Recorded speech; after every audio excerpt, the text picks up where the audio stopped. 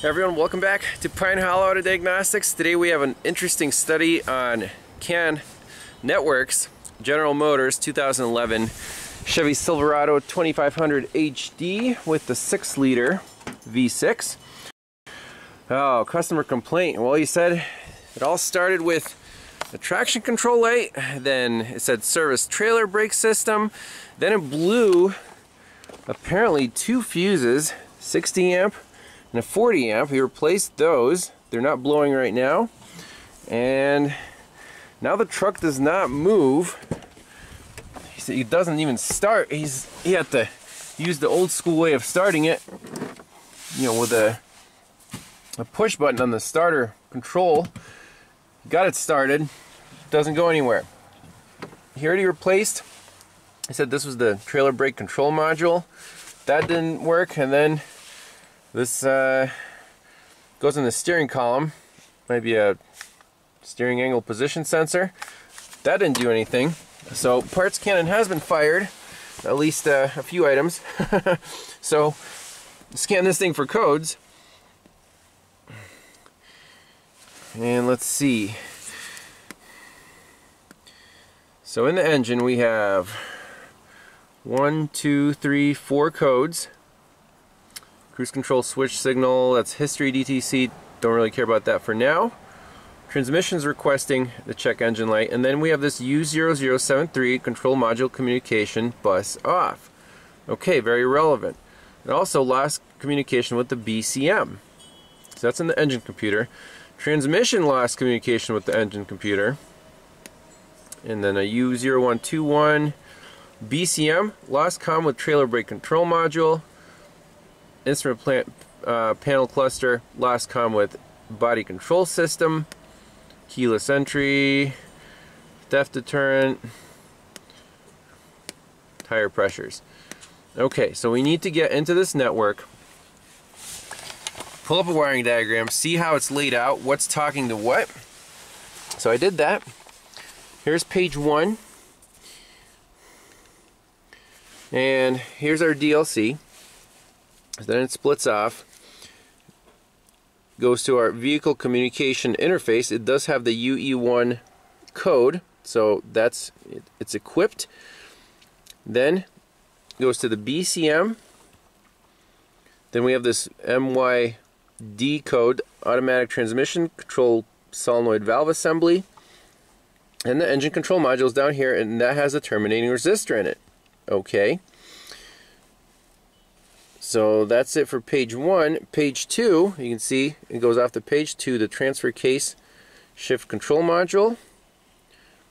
That's our guy here. This is 4-wheel drive, I believe. We can always check the body codes. It says NQH or NQF. And do we see NQH or NQF on here?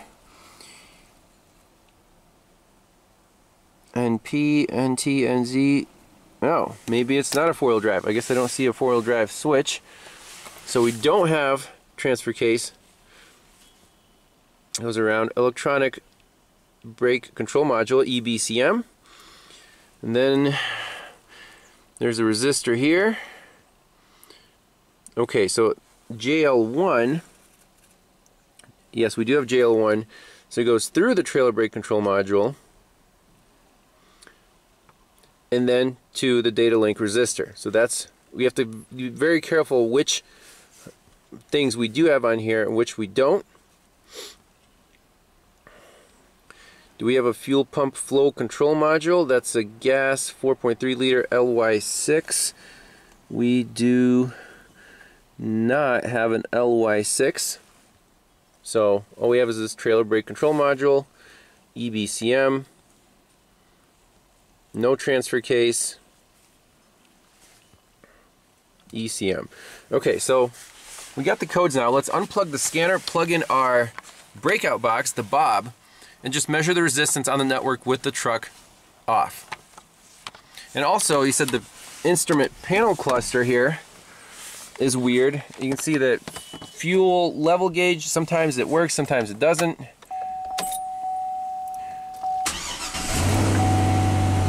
So it started up that time and it stalled out. Okay, so let's shut the truck off, let it go to sleep, and get on this network. Okay, so breakout box is plugged into the DLC. I'm just checking that we have a good ground, 12 volts. So let's go to pin 6. Make sure that's 0. Pin 14. Make sure that's 0. So the truck is asleep. Now we want to go across 6 and 14 and measure resistance. 40 ohms. That's not quite correct because we're supposed to have 60. So there might be a short to ground or a slight short to ground somewhere in this network, either wiring or a module is pulling it down. Either or. So now let's hook up the scope, turn the key on, and look at what the can high and can low are doing. Alright, so scope is hooked up and I got the ground on battery negative over there with the jumper because Bernie Thompson says always reference your scope to battery negative, because especially when we're looking for some short or voltage drop, you want a good reference. It's not worth saving the time plugging into here when that could be misleading. So let's turn the key on, see what happens. Figure out where to put the key here. So right now we're at 0 volts on both high and low.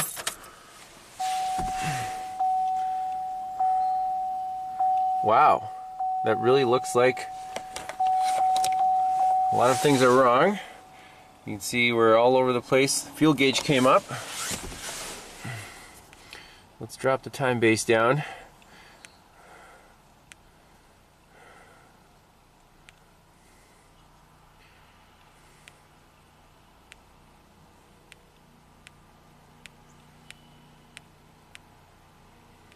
So something's trying to talk, but obviously the network is completely down. And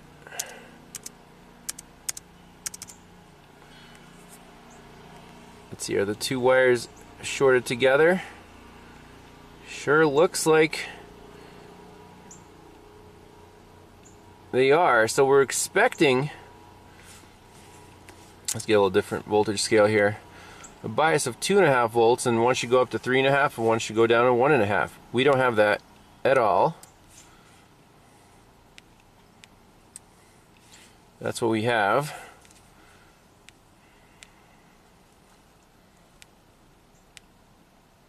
So we have data packets.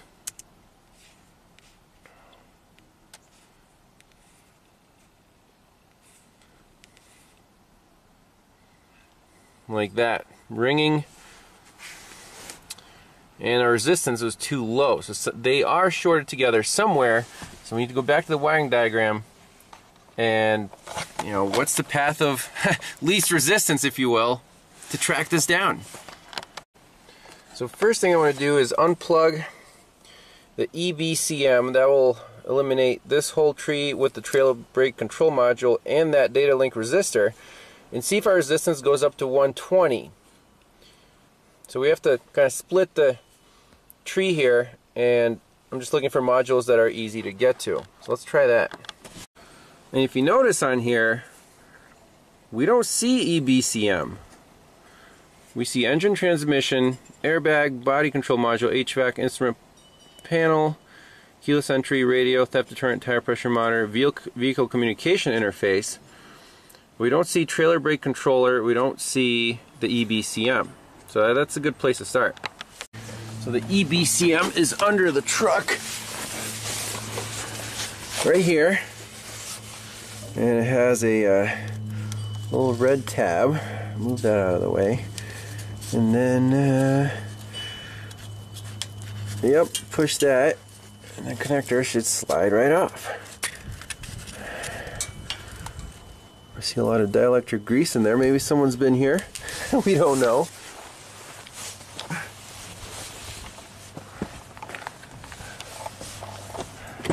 And our network is back. Alright. Now we should be able to start the truck. Sweet. Sweet.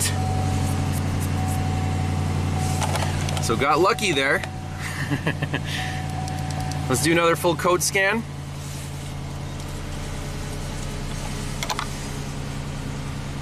And our network is looking great. Even with that terminating resistor lacking, you'd see it's kind of fuzzy, but at least now we know that the problem is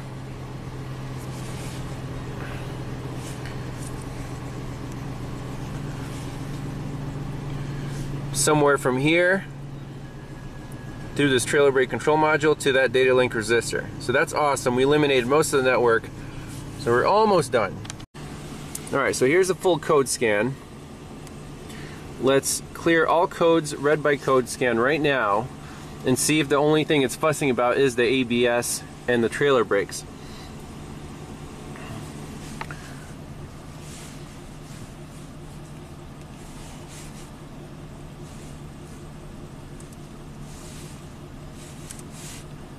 So our network is doing great.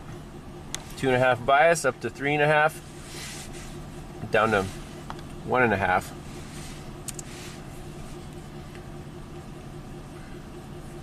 Just zoom in here a little bit. So these levels, like I said, without the terminating resistor, it'll have an issue. And it kind of makes sense that the ABS module went bad because it blew those huge fuses. So something in there shorted, and that's my suspicion. We could jump the pins, you know, basically go across the ABS module, eliminate it from the system, and make sure the trailer brakes work fine. But that should be, you know, I think you'll need a new ABS module at this point. So the only codes left here is one in the transmission, 121, one in the BCM, lost comm with the trailer brake control module because that's offline. So if we go to transmission, U0121, I'm not sure what that is. I'm going to try to clear it.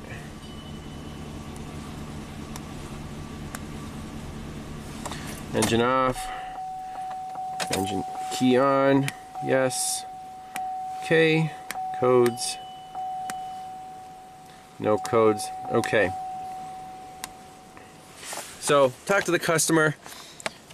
The ABS module itself smells like burned, so it did blow those fuses. There's massive current running through there at some point, so it just needs to be replaced, no question about it.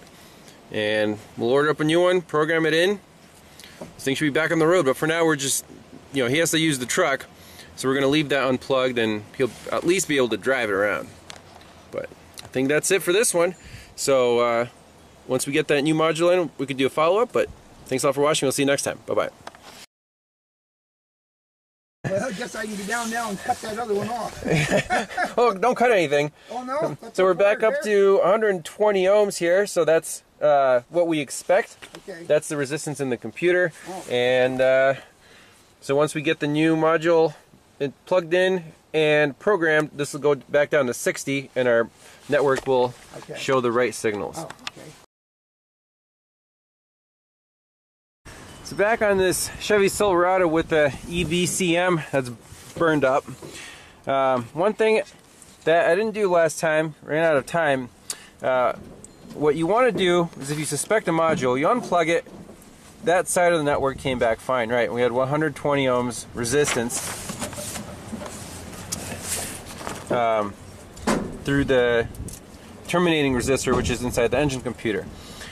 So what I want to do now is actually jump these pins, so 24 and 23, yellow and tan, and then yellow and black and tan black, 37, 36, and make sure we have 120 ohms, I'm sorry, 60 ohms resistance. So this data link resistor, I want to check the rest of the network just to be 100%. This is the only problem. Here we go. We got 60 ohms, so that looks good. There's the connector with the jumped pins. Pretty easy to do with the AES Wave kit. Last thing, let's plug in a scanner and make sure we can talk to this trailer brake control module and that we have no other faults. Then we'll take off the EBCM, the electrical part, and see what blew up in there. Alright, so here's the fault report. Now this is before clearing codes. Lost con with ABS, lost con with trailer brake control module, tire pressure sensor malfunction, and then the trailer brake control module is online and it has these communication faults, obviously. So we're in good shape.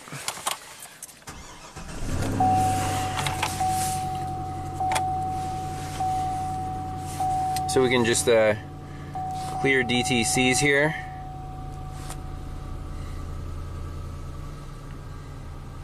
And rescan it, and the only thing that should come up is lost con with ABS module. So the only two codes left in the trailer brake control module is system disabled, information stored invalid, serial data received.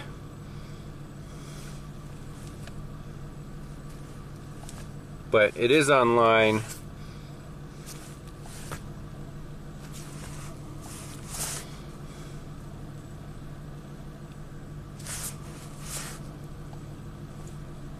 There you go. There's brake switch status.